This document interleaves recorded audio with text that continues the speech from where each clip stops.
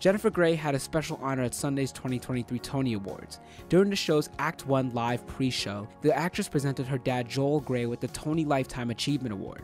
As she began to get choked up in front of the audience, she noted that she didn't expect to feel like that. She then tried to speak again, but immediately had to pause, asking the crowd to give her a moment to collect herself. The audience then broke out into applause, and she continued saying, "I'm so inspired by my dad, by the sheer breadth of his work, his love of life." She added, "As someone who has clung to his every move my entire life, his incredible career only pales in comparison to the accomplishment of how he lives life, his gigantic heart.